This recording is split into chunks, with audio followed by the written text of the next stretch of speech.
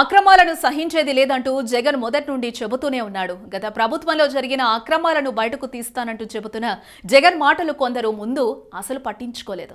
ప్రతి నాయకుడు కొత్తగా వచ్చినప్పుడు చెప్పే పాత మాట ఇదేగా అన్నట్లు లైట్ తీసుకున్నారు. కానీ తాను మాటల మనిషిని కాదంటూ జగన్ ఒక సంచలనమైన నిర్ణయం తీసుకున్నాడు.